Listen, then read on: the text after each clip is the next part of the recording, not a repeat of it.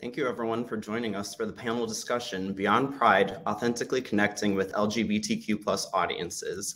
I'm Kenny Day, Senior Manager of Customer Success at Suzy, and I'm delighted to welcome you to today's panel, which will be focused on how to reach LGBTQ+ audiences in authentic ways. I'm joined on stage by three powerhouse marketing leaders, and I'll let them introduce themselves. Kirk, let's start with you. Perfect. Hello, everybody. My name is Kirk Vaclavik, and I'm a Group Strategy Director at TBWA Chiat in Los Angeles. We are a West Coast agency through and through, the first agency on the West Coast, and the group that I lead is specifically a group of accounts that's about more technical and complex businesses, the types of businesses that are really driving the future infrastructure of the world, cybersecurity, technology, financial services, all of that. And again, I'm a group strategy director, so a lot of what I do at the agency is in the world of research, insights, and ultimately defining the brand and marketing strategy. Awesome. Thank you, Kirk. Tim, on to you. Hello, my name is Tim Snow. I'm the VP of Activations and Brand Partnerships at Equal Pride. Under our roster is Out Magazine, The Advocate, Plus, which is our HIV-centric, more pharma-based publication, Pride.com, as well as Celebrity Page. So my role with Equal Pride, I help brands across all categories who are trying to reach the LGBTQ consumer by putting together, robust, but at the same time, truly authentic marketing campaigns speaking to the LGBTQ consumer, not just during Pride Month, but beyond. It's something that we work with our partners year round to actively reach the community throughout the year. Thanks, Tim. And last but not least, Devin. Hey, I'm Devin Villacis. I'm an account executive at TBWA Chiat LA with Kirk. I'm also one of the co-leads of the Pride Affinity Group. So I worked with Kirk on the Pride Guide, which we'll be discussing today. And we work to do kind of programming at the office. Great. Well, thank you all for those introductions, and so excited to be chatting with you today. So today's conversation is going to be focused around three different areas. First up is, why is it important to have dedicated LGBTQ+ marketing efforts?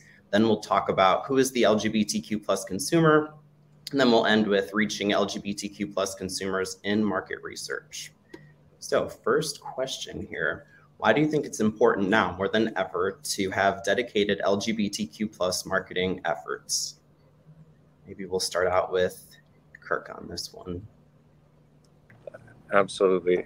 I think that actually the best way to start in answering a question like this is that it's across any kind of audience, across any kind of brand or business. We're seeing more and more the value of getting to know people really closely and specifically for who it is that they are.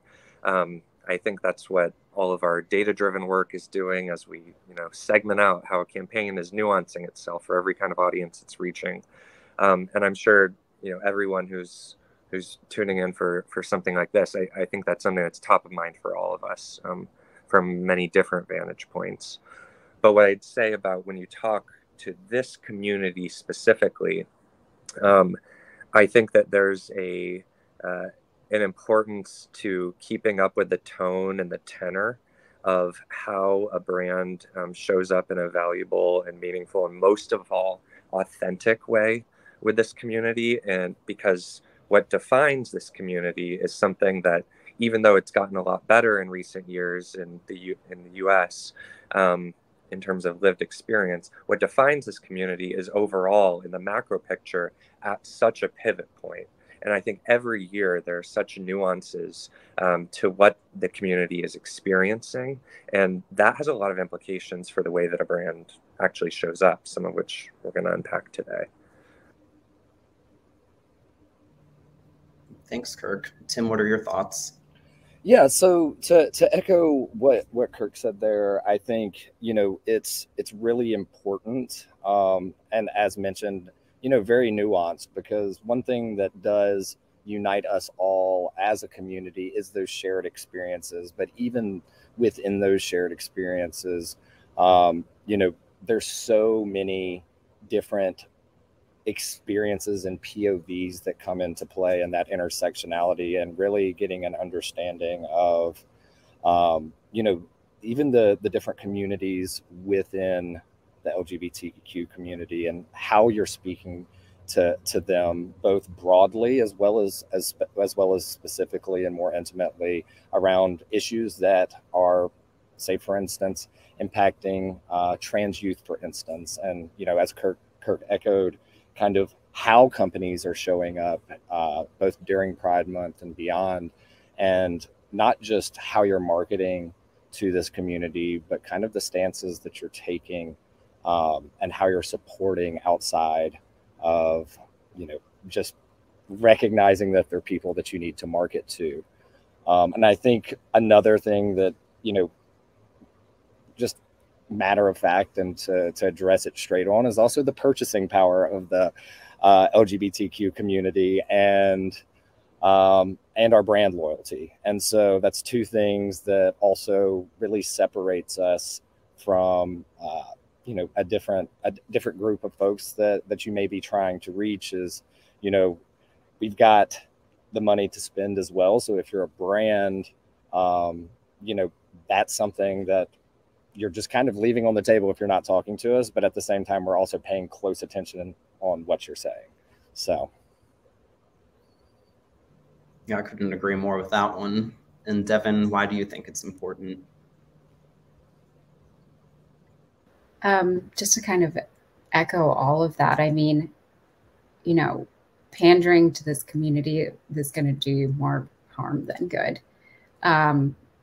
As with a lot of, diverse groups, people have stopped kind of accepting just a little bit of representation 1 month of the year.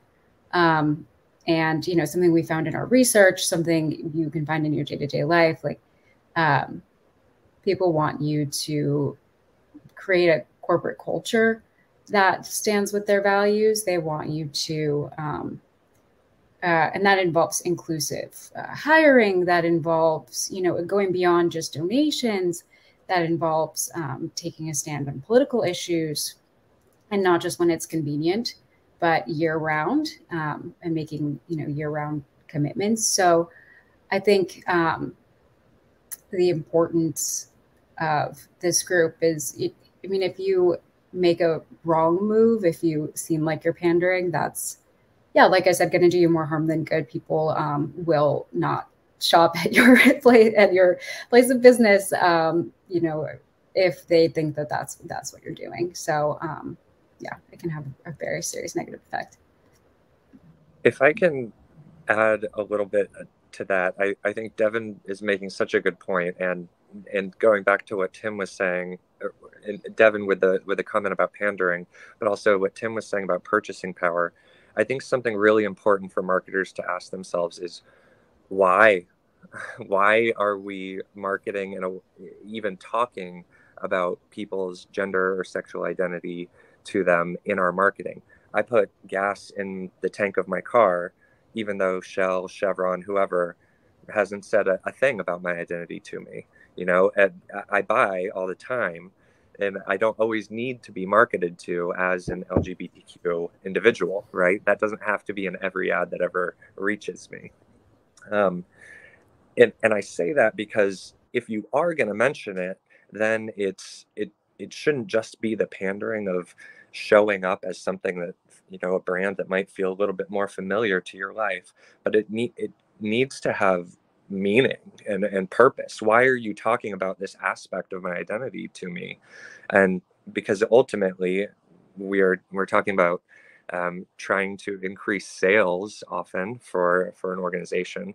So if you're going to involve my identity, and an identity that for so many people in this community has been filled with a lot of negative moments in their life, and a tough journey to come to embracing that identity, then show up in a meaningful way.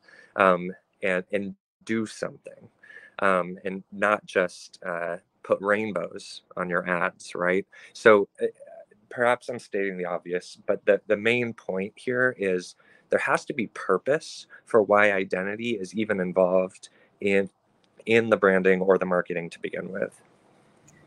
Yeah, I agree there, Kirk. There has to be purpose. And if the answer to the question of why are you invoking my identity is, well, because it's June, I don't think that that's the right answer. So moving on to our next question, what do you think people misunderstand about the LGBTQ plus community? Tim, do you want to kick this one off? Oh, you're on mute. Yeah, I think, one thing that is misunderstood just about the LGBTQ community is also, I would say, a lot of, especially if you're not part of the community, just understanding that kind of dissonance and disconnect of the impact of the issues or things facing our community and what the queer experience is. And we are a group of people that's very resilient, but to kind of echo what Kirk said, is a lot of our lived experiences have been supported through some concepts that aren't necessarily inherent with other groups of people, like the strong importance of chosen family, and what family looks like to us, what relationships look like to us, and those dynamics within outside of what a traditional family or friend group may look like to other folks, and why some messaging may fall flat. One thing that I have seen a lot with brands that I've worked with, and something that we always do always talk about, is some of those strong themes of chosen family, and those themes of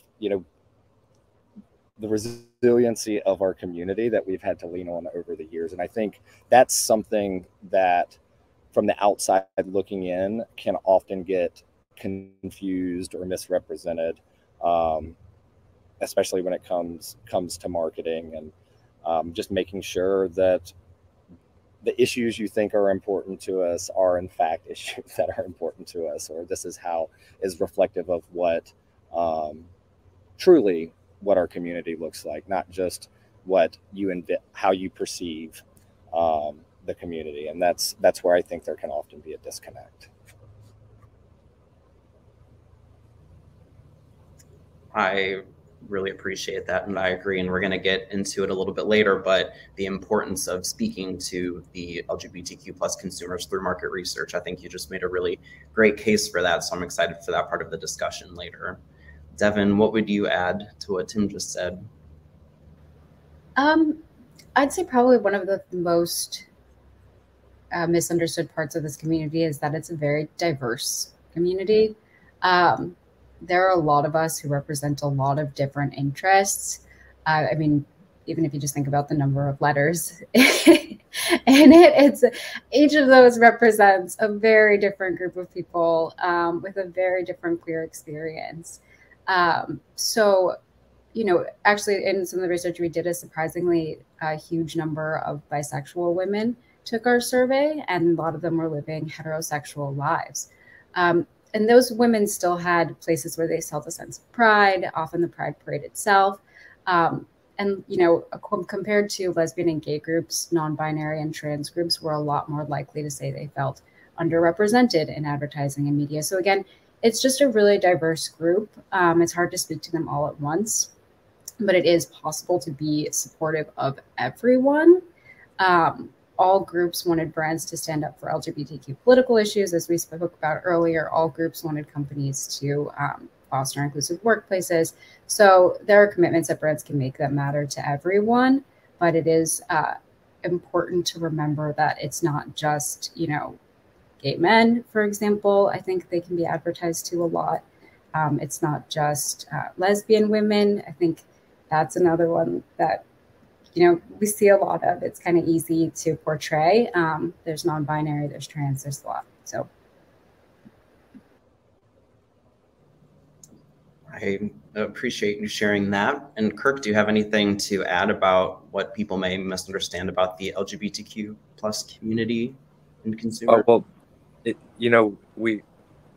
what Devin was just touching on was actually just such a interesting thing for us to find when it came to how do you even define this community. To what Devin was saying, that a number of respondents who are all people who self-select, people who raised their hand that they had some kind of non-straight sexuality or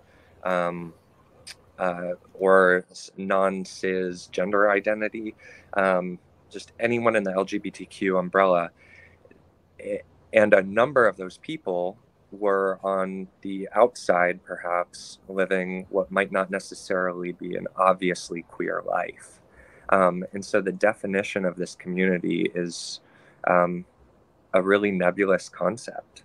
Is it a community in terms of who publicly gather together in queer spaces? Is it a community in terms of who takes part in participating in cause-related things? Or is it just about who privately identifies in certain ways? And there's a gap in between public identity and private identity. So it raised a lot of questions for us too, of when you're even referring to this as a group, that there's even need to define for yourself what that group is, at least in a case-by-case basis, for whatever you're trying to tackle. Well, I think that's been a great segue into our next topic, which is who's the LGBTQ plus consumer. So Kirk, I know that you just launched some new research in collaboration with Suzy and Equal Pride about LGBTQ plus audiences. Would love if you can share some high-level learnings from that research. Absolutely. So this was all overall from a perspective, a hypothesis that we were not surprised to have confirmed, that there is room for us to do better, and that we're here to help our work. And by our work, I mean us as marketers, as brand creators, as business leaders, help our work do better in how it meaningfully shows up in people's lives, and in this case, the LGBTQ consumer. So when we got together as TBWA Chiat Day plus Suzy plus Equal Pride, our goal here was to, through a survey, identify where there were gaps in between people and brand experiences, and how brands could show up and media could show up in more meaningful ways.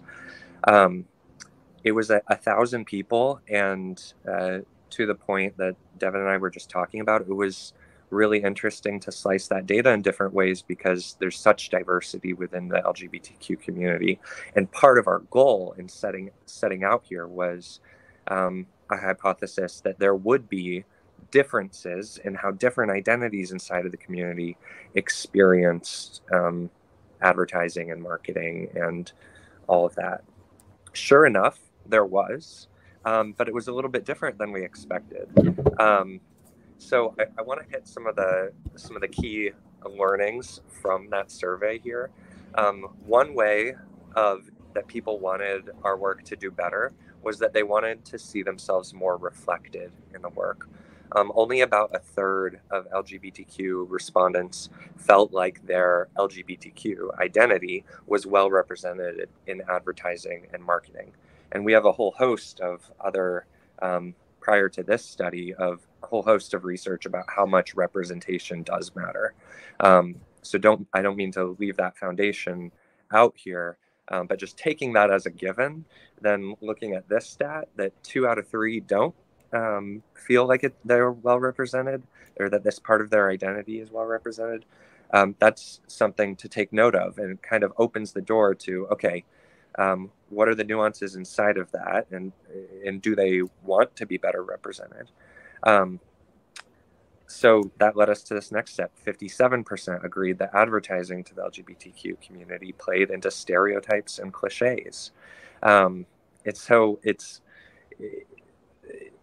getting back to that point earlier of, if you're going to show up, then show up right. It's better to not even get into an aspect of somebody's identity that can be such a sensitive topic for better, in good ways and in potentially bad ways.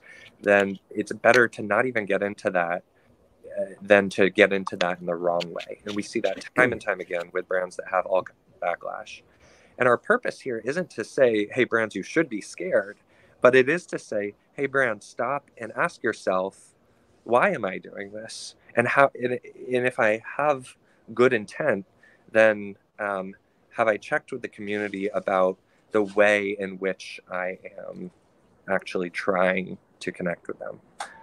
Devin, do you want to speak to some of these other findings that we had in the survey? Yeah, absolutely. So yeah, like Kirk said, also part of our hypothesis was just, we obviously have a lot of experience as LGBTQ plus people on the coasts. And we wanted to see what it was like for everyone else across America, to see if they had the same interest as us, if they felt pride in the same way. So thankfully, everyone seems to kind of agree on these 3 buckets that Kirk already kind of touched on. 55% of LGBTQ plus people said that advertising meant to reach the community, felt like talking the talk without walking the walk. So again, as Kirk touched on, just kind of like making sure that the reason you're doing this is your heart, your money, your mind, it's all in the right place. And then from there, more consistency. So making sure for 4 out of 5 LGBTQ plus people said it's important that brands show their commitment beyond major moments like Pride. Again, commitments that you can make, that you can follow up on a year later, that you can continue to do consistently, so that it becomes part of your, not just brand identity, but like your company identity, that this is something that you stand for, I think is just important for everyone. So thankfully that was consistent data across the board. And I'll hand it back over to you, Kirk, for the next slide. Awesome. So those were just some of the highlights. And when we publish, we'll get into even more details with other insights that were pulled from the survey. But that was from the quantitative side of things. It was really important for us to say, hey, we don't just want to be, marketers inside of our walls reading survey data and that being the source of this perspective. So we also, this is part of why we partnered with the Equal Pride team to pull in more of that qualitative aspect as well. And Tim can speak to some of the amazing people who gave us their perspective here. Yeah, absolutely. So when we came together on this project, and in tandem, The Advocate, which is our more political publication that has been around since the 60s, that it was a vehicle and continues to be that information resource for the LGBTQ community, and really addressing a lot of the issues that face our community on a day-to-day basis. And so when we partnered up for this, and then in our upcoming issue, we'll be having highlighting 20 advocates for change. And these are change makers from across the country, representing various, a diverse group of folks, different background, different queer experiences, and the active change that they're bringing to their local communities, and as well as the LGBTQ community as a whole. The first one we polled and brought some of these same questions, that in addition to gaining the research through through Suzy and working with Chiat, we additionally went out to these advocates for change and asked them what they would like to see from brands, and to really reinforce a lot of these findings, and that we worked on together to pull into these principles for y'all. So Samir is the founder of the Empathy Project. At the age of 14, he did a lot of work and actually put out a book just as far as really addressing head on just LGBTQ bullying in high schools, and wrote Read This, Save Lives, a teacher's guide to creating safer classrooms for LGBTQ students, and is now very active just as far as this advocacy for work. He's a just incredible person that I had the opportunity to speak to while we were covering the shoot, and is absolutely on fire. And I expect to see wonderful things from him as he continues to kind of be a trailblazer for our community. Zoe Luna is a transgender Latina activist, again, highlighted as one of our advocates for change this year. She has been really not just as far as her professional roles in creating that trans visibility in Hollywood, but at the same time does a ton of advocacy work for LGBTQ youth, specifically trans, and really speaking out against those issues. Jillian Orr is a public speaker and BYU grad. She came onto our radar while she was in college, and BYU, as part of their honor code, had woven in, LGBTQ relationships, and that was potentially rights for them to strip you of your degree and keep you from graduating. Since then, she's become very active in the space, continuing on with that advocacy there in Utah as well as online. Miles Mugler is a New York City-based activist, model, and really active in the ballroom scene. But similarly to these other advocates, outside of their professional work and taking up space for the LGBTQ community, and specifically how they represent and where they come from, and that intersectionality, again, is very active in their local community there in New York, as well as their ball house. And again, being able to tap into this diverse group of folks, but at the same time, people who are really at the pulse of what's happening within their local communities, and being able to layer that with insights as it pertains to brands and representation has been incredible. Rima, she and her partner started this podcast, but as well as a member of my team here at Equal Pride. And, for me, having Rima as a resource, not just to have, one thing that's important to us at Equal Pride is the diversity of also, our employees, our staff, and really how we're able to bring that value to brands. And Rima is exactly that. She brings fresh perspectives, as well as, her own queer experience to the table, as she applies that both to working with brands, but also the work that she does in her community in Los Angeles. So those are our 5 advocates for change that, as part of this program, we're really leaning in and have asked for their expertise to really help shape these principles that I think Kirk's going to dive into next. Awesome.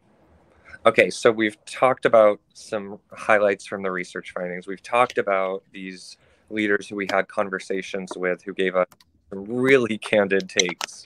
When we published the piece on this, some of their quotes are just like hit to the heart of things, like, no holds barred in a really helpful way. But all of that led us to 5 guiding principles. Again, our goal here isn't to scare brands and say you shouldn't, but it's to say, hey, it's awesome that you want to do this. If you're gonna, here are 5 considerations. And I think what we found here was actually super interesting for us, and has already been useful in some of the work that we were even doing throughout the last couple of months. The first one was commitments over calendars. This was all about what was so clear from the research and from the people that we talked to was, hey, this is not just a message for a month. This is not about like putting a nice little creative asset out there in June, or just, you know, putting another product on shelf.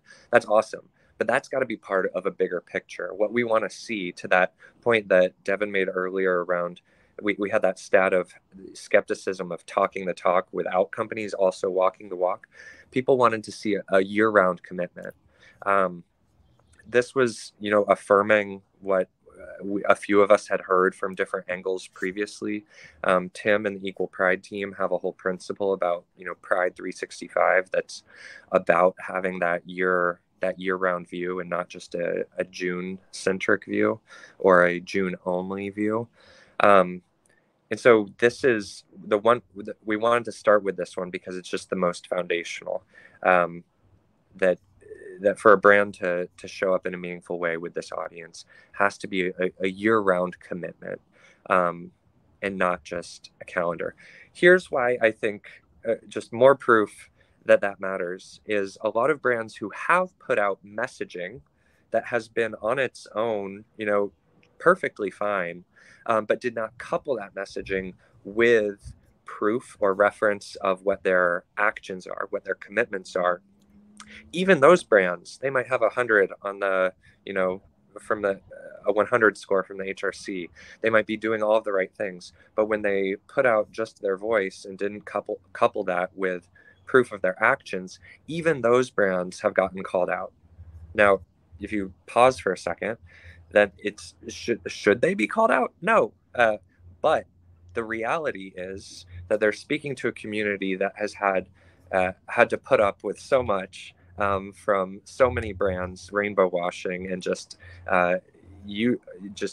trying to pander to this community, that a lot of people, a lot of consumers are on high alert and have a lot of doubts and questions about whether companies are doing things coming from the right place. And so I think that's a good lesson, that to always think about how your message is paired with your action. The second one was about how brands get ideas that reach this community. And what we heard, especially from the qualitative side of things, talking to these real advocates, was about the importance of collaborating, and not just never co-opting an idea. So there are a lot of people who are already leaders inside of this community, whether they're influencers online, whether they are trendsetters online, or if they're people who are, you know, doing the work inside of a lot of community organizations. Those are the voices that brands should first turn to try to amplify, before showing up with trying to appear as though it's just a message from the brand. We have seen, even this past month, a lot of frustration from the community of brands who leaned into different trends, or shared ideas that, you know, made for perfectly fine marketing material, but took those ideas from people who were actual leaders in the community. And the reason that it's so important to amplify those is, again, because as a brand, ultimately, a lot of this comes back to you're going to profit from this. And so if you're going to take an idea from this community in order to supposedly show up for this community, then please amplify those voices, give people a platform who are already leading these ideas and leading this community. Those were the first two. Devin, do you want to speak to a couple of these other ones? Yeah, absolutely. So, you know, something we've definitely spoken about already is just expanding queer inclusion. Some of the people surveyed, the people who identified as trans, genderqueer, and non-binary, were on average 50% more likely to say that their gender was the most important part of their identity that they wanted to see represented in advertising and media targeted at the community. And they were also, when you flip the coin, the people who were most likely to say they felt the least represented. So there's just a huge market there. There's a lot of people. Like we've said, it's a diverse community, and some of these stories, I mean, great that they're being told, but they've been told a lot of times. And, you know, the flag was updated this year. I think it's time to kind of refresh advertising and media as well, to be just a lot more inclusive, which takes time. But I think we're there. And then going into number 4, showing authentic and everyday experiences. Something that once the commitments have been made, year-round commitments, once, you know, you've kind of proven yourself to be a brand that's on our side, the most important thing in advertising and media is to show authentic moments. That's kind of where everyone aligned on the most important parts. We're showing real experiences, real traumas, real, you know, joys that we feel as a community, because we do all feel those things. And part of that is, you know, as our friends at Equal Pride have said before, making sure that you have talent on both sides of the camera, making sure you have writers and producers that are genuinely a part of the community so that you don't get it wrong. And then using authentically queer talent, because that's also important when you're trying to describe these moments, is to have people who've been through them before. So yeah, I think that those are some of the more important ones that we came up with as well. And then kicking it back over to you, Kirk. Awesome. Well, what you were just touching on, Devin, I think leads into this last one of having queer creators end to end. It was super important to this audience, in both the survey data and in the advocates that we spoke to have brands show that they're committed to queer influence from concepting to creating. That in every step of the way of making a message, telling a story, creating an experience, crafting a commitment, that they were doing that with real queer leaders inside of their organization too. And you know, just speaking from experience in how the realities of how you staff projects, who you have in your teams, sometimes this requires going outside of your own walls. You know, in a past life, I was at an agency where, very parallel to this, we were trying to show up in a meaningful way for the Black community on behalf of a brand, and tried to actually help that brand show up and take action in a way that the community was going to appreciate and value. And in that particular moment in time, I was not on a particularly ethnically or racially diverse team.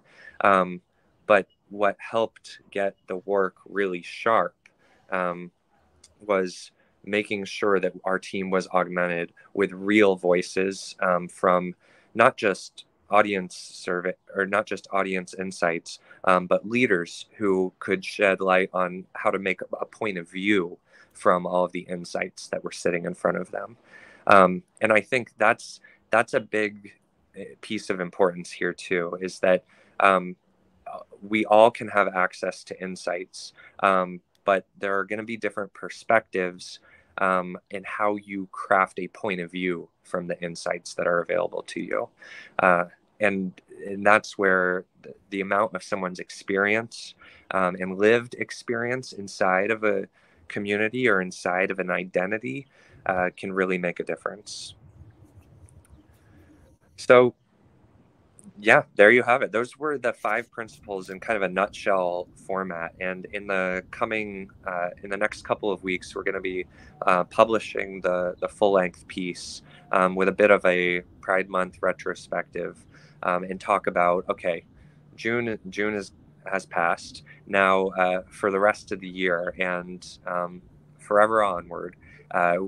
What can brands be doing? And we'll be going deeper in each of these 5 principles from both a data perspective. So if you're hungry to latch onto some data for any kind of projects you're working on, there will be a lot more of that inside of what we publish, and as well as quotes that came from these advocates for change as well.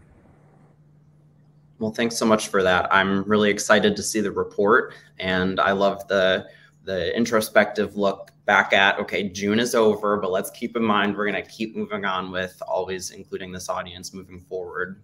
And so thank you so much for sharing that. And that is a really great segue into our last and final segment of our conversation today, which is how to reach the LGBTQ plus consumers in market research.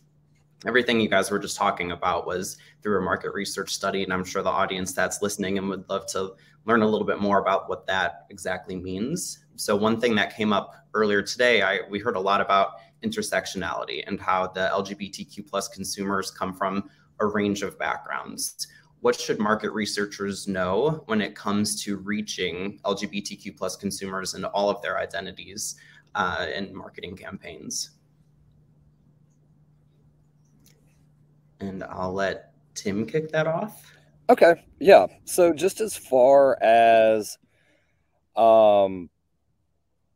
reaching the LGBTQ community and really taking into account that lens of intersectionality, that I think, should be at the forefront of, what you're thinking through and the lens that you're applying, both whether it's your market research and trying to, from the very beginning, as to trying to define who it is you're trying to speak with, but then also understanding that even within that community, there is so much intersectionality that you do need to make sure that, unless you're speaking to, say, directly, a trans experience, and, one thing that we're working on and what's very top of mind right now is the war on LGBTQ youth and trans youth. And, if you're making a campaign that's around that, that intersectionality of experiences really bringing in, I would say, is also doing it so in a way that, it rallies the whole LGBTQ community behind it by supporting the issues and recognizing that intersectionality within our own community and garnering support across all of us. I think that's where you see not just, I would say, it resonating with a particular group, but then it reaches the whole group. If you're paying attention to those intersectionalities and the different experiences and the issues that are, potentially impacting our community, can expand that reach. And similarly, whether it's not necessarily just an issue, but maybe something that as a whole we also celebrate as a community, but recognizing the different nuances, or, people starting to embrace more, gender fluidity, and, becoming that each person's queerness is kind of unique to themselves. And that's kind of the beautiful thing about being queer, and like the intersectionality within the community, is that it's kind of defined by each person, and taking that into account, that there's not just a rainbow wash or rainbow blanket that you can put over something that is going to effectively do that job. So it's really just getting to understand all of those pieces, but how it all connects us all. Thanks for sharing that. And Kirk, Devin, do either of you have any thoughts, especially thinking about the research that we were just talking through? Do you have any additional thoughts on market researchers and how they should connect with and reach the LGBTQ plus consumer? I think what we were talking about earlier with define the community on a case-by-case basis, I think because of what we saw about what a gap there is between people who are outwardly living a queer life and people whose queerness might be something that's a bit more private to them, or a bit less apparent to others. And because there's a difference in the lived experiences as a result of those factors. For example, yesterday we had a guest performance at our agency from Betty Who, the singer, and she was making a lot of like great commentary about the difference in different queer lived experiences. All of them are valid. All of them are queer experiences if the person calls it their queer experience. But there's such a range of what that lived experience is in terms of amount of tension one has had in their life as a result of their identity. So I think one thing when it comes to market research is know how you want to slice your data. We attempted to do this ourselves when we were slicing the data of, okay, do we see any big differences when you exclude just one particular identity? So for example, not that this is the crux of our research, but just to make this tangible, we decided to do one view of the data where it removed bisexual women. And we wanted to see, hey, does that actually lead us to like meaningfully different insights? And there were places where, no, it's the same core sentiment. And then there were places where we were like, oh, that's actually interesting, that when you section out particular identities, just like you would do in any other kind of survey, if you were comparing white consumers and Black consumers, because of how much diversity there is here, even inside of the LGBTQ, it's worth slicing your data even by individual identities inside of that. I think that's a really great point, that a lot of times the LGBTQ plus community just gets lumped together as that community, when in reality there's, as you say, a lot of different ways that you can slice it. And you need to kind of keep that in mind when you're trying to think, well, how do I reach this audience? Because there's nuances within that.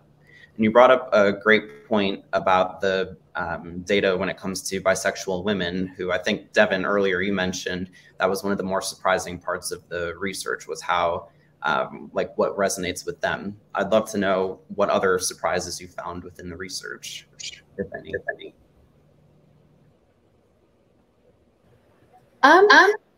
Sorry.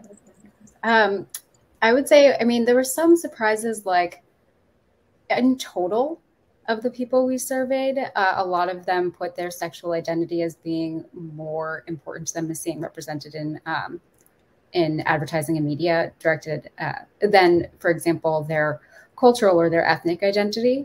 And then when you break out the data, you realize that a lot of the people surveyed were white, which is fine. But, then, for example, like Black and Asian groups felt that their cultural identity meant more to them to see represented, which makes complete and total sense. So just kind of doing little things like that, making sure that that we actually took a look to understand where the totals were coming from, like Kirk was saying, to kind of nuance. Because I mean, for a second, I was like, really?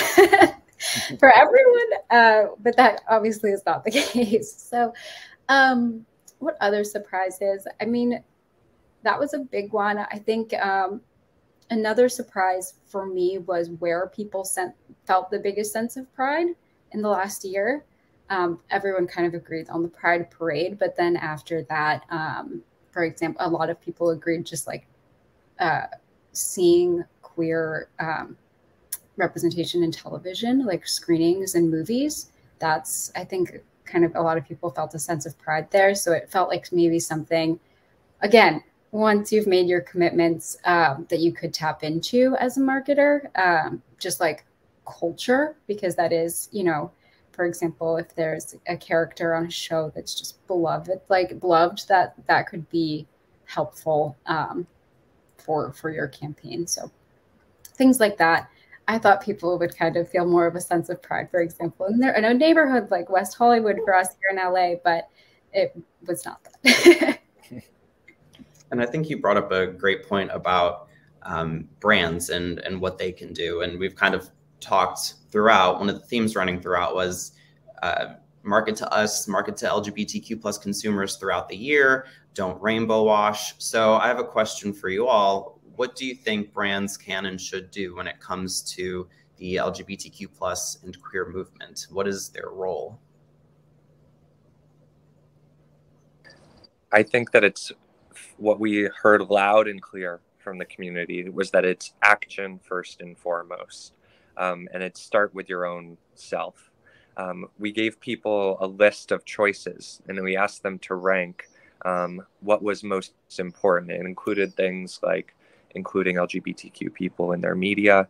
It included donating to causes for the community, having employees volunteer for causes for the community, having their own internal employer policies that were uplifting to their own employees of LGBTQ identities. And what was resoundingly at the top of the list was start with your own employees, which was not necessarily what we thought we would hear from consumers. But there was a strong desire to get your own ship in order first before you come knocking on my door and talking to me about this part of who I am. And so get your own ship in order. And then next was about, I believe the next one was then about words and actions for the community. And then things like donations and employees volunteering came a little bit lower. Not that those aren't worth mentioning. There's certainly moments where it's a helpful proof point of credibility to reference what your own employees are doing, or that you did put some money behind things. But people wanted to hear authentics, see that you were being good to your own people, and then representing them in your messaging. Thanks for that, Kirk. And I'd like to get Tim's perspective too. I know you work so much with the LGBTQ plus community. What do you think brands should do when thinking of reaching them? Yeah, so over the years, I've seen a lot of brands get it right and a lot of brands get it wrong. And I think one of the biggest pieces here that having worked with brands big and small is really partnering and leaning on the folks in the LGBTQ community to really help shape and bring this to life. I can tell you where the magic happens, and it's been times where even touching back onto these principles is having it be queer nuts to bolts, especially if that's the audience that you're trying to reach authentically. That means leveraging queer talent in front of the camera, behind the camera, if recognizing or leaning on the LGBTQ folks within your own company and looking at what you're doing and leaning on those folks to help guide any sort of LGBTQ initiative versus leaning on other folks who don't have that shame experience or are not a part of the community. Outside of that, and I think one thing that we haven't touched on yet too is when you're looking at how you're planning to amplify your program and the vehicles that you're leveraging to help make your campaign successful. That also goes down to, are you leveraging LGBTQ marketing? What avenues are you tapping into to make sure that you're reaching that? That includes queer media, whether it's Equal Pride or one of the other players in the market. How are you amplifying that? Outside of that, at the same time, while they're when looking at talent for campaigns, for instance, Kirk touched on it, and I think, if you were to ask me these guiding principles are really nail on the head, and what we've been also trying to reinforce and always advise our brands that we're working with, kind of along these same principles. But even from a talent POV, there are to me, and what I find most impactful is, yes, while you can work with an LGBTQ celebrity that may have the reach, and that's exactly what you're using them as that vehicle to help amplify that, and there is absolutely value there. But at the same time, what I find more impactful and what resonates and comes across a lot more authentic and more successful for brands is partnering with, and collaborating with, the LGBTQ and queer creatives, and as part of this program, what am I doing outside of just hiring them, but am I giving them that visibility? Am I, providing a platform for representation and really helping elevate queer voices versus, going to, say someone, while part of the community, may not be in a place that truly is at that place in their career or come from circumstances that could use the help that you're, able to provide, whether it's, being in your campaign or that storytelling that's involved, kind of creating that arc with your campaign. And then it touches back to the action piece as a brand, not just internally, but at the same time, the support that you are bringing to the community through how you're producing your campaigns. And that action is how you're hiring your talent, who you're using behind and in front of the camera, who within your organization that you're allowing to maybe touch this project and really drive this forward and giving them an opportunity to shine. There's all sorts of ways that, the campaign that you're working on can be above and beyond. And that's where that authenticity shines through, is if you've got folks making queer magic from the very beginning, collaborating together.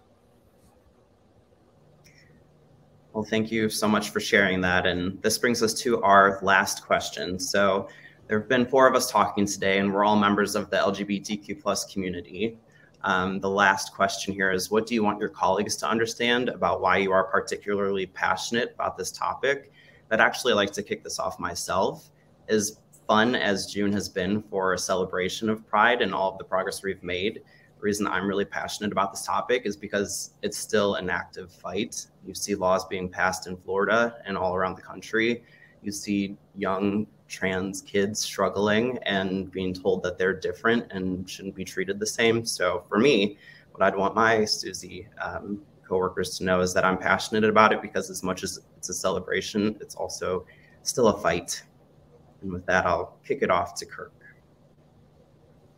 100% agree with that, Kenny. We want brands to be speaking up.